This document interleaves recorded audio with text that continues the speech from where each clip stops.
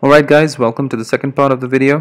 Okay, now earlier in the previous video we learned how to create a local site through Valet. Okay, how to run it onto our server, just to ensure that if you have MAMP or any other server running which is occupying the port 80, then you need to shut down the other servers, okay, the applications that you're using the server port 80. Okay, cool. Now we were in the my site folder. Let's get out of this folder and go back into our Valet folder. Let's create another directory called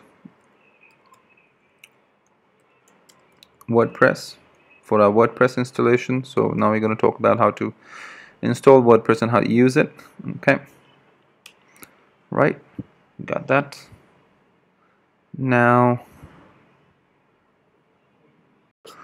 alright guys, next thing we're going to need to do is we need to type the command which is wp core download. Okay, so this basically is a CLI, WP CLI, which will allow us to download WordPress directly into this folder, okay, which is WordPress. Else, if you don't have this CLI installed, you can install it, or you can just go to the WordPress website, download the WordPress and put it into this folder, which is the WordPress directory. Okay, alright guys, so I'll show you once again how I downloaded the WordPress. So basically I was in the Valet folder and I created a directory called WordPress. Okay, we need to also remember we need to go to that directory before we do the WP core download. Okay, and this is going to install the WordPress into the WordPress directory. Okay, it's downloaded. Cool. So as you can see, we've got a WordPress downloaded here. Alright, cool. Now guys, we also need to go ahead and park it and link it to Valet as we did for the local website. So all we have to do now is make sure we are in the WordPress directory. Okay, Valet park. So it's going to add the path to Valet for this directory.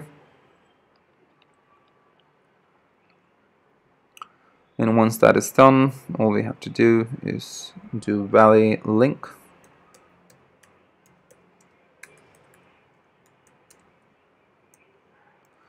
This is going to link the site address of this WordPress directory to Valet so that we can access it onto a browser. So let's wait until it does that. It's done. And we can always check by typing Valet links that we have got our WordPress directory included into the Valet sites.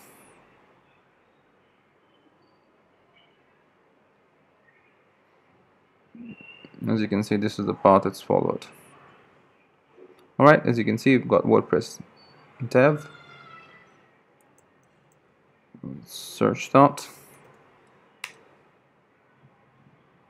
Okay, as you can see, we've got a WordPress right here. Okay, and remember, we also need to check the MySQL so that we have our database ready. Alright guys, so we need to install MySQL as well, so we'll do brew install MySQL.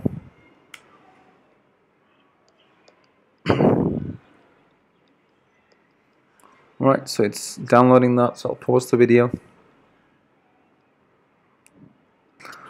Alright guys, so as you can see, it is already installed.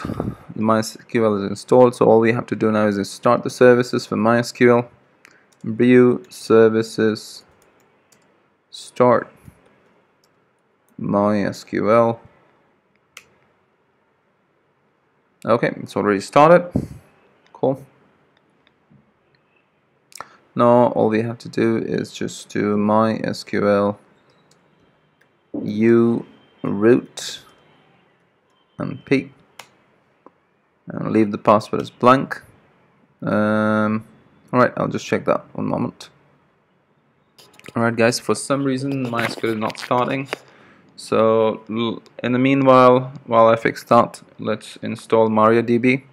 So first we need to unlink the MySQL that we've already installed, so brew unlink MySQL, okay, and now you're going to install the MariaDB for our database management. So brew install MariaDB.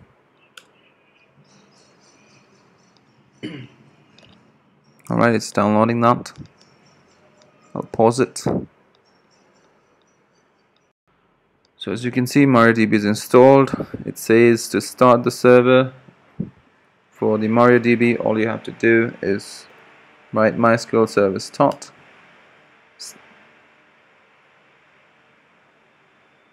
Okay.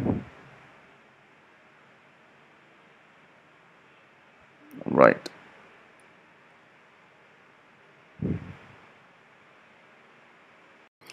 Alright guys, once the MariaDB server is started, then all we have to do is type MySQL -u root -p, and then we'll use password as root. Alright, let me try that one more time. What's going on? Alright, you don't have to use the password as root, you just keep the password as blank. Okay, so you type MySQL -u root -p and then leave the password blank and just hit enter. Okay, so as you can see, we are in the MySQL MariaDB. Okay, we can see what databases we have.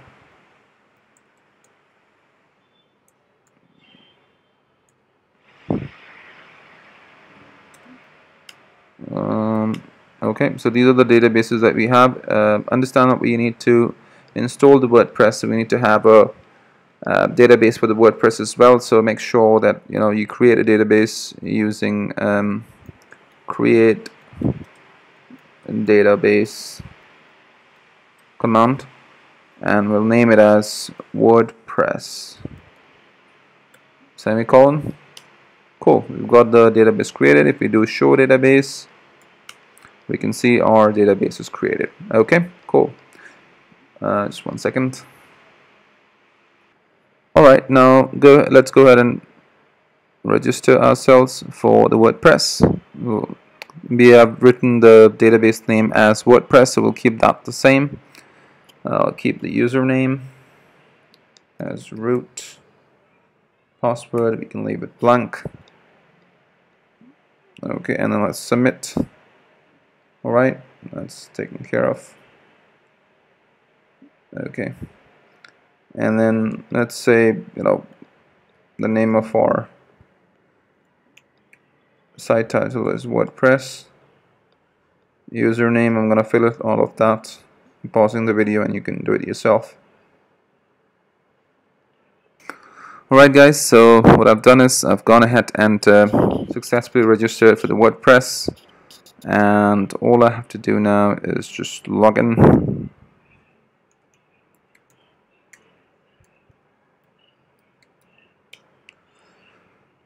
And there you go, we've got our WordPress site running. Brilliant. Great. We've got our WordPress site. We've got our admin. Everything. Cool, right? So we know that how we can access our database onto the MySQL MariaDB on terminal, but we also need to know how to access that externally, like on a kind of a app or something where we can see all the database. We can see it over here as well by using our terminal command, show databases, show tables, and things like that. But I'll also show you another way wherein you can actually see it on a different app. Okay, and the name of that app is SQL Pro. Okay, so in the next video I'm going to show you how to install that, and how to go ahead and connect to this. Okay, thank you. So see you in the next video.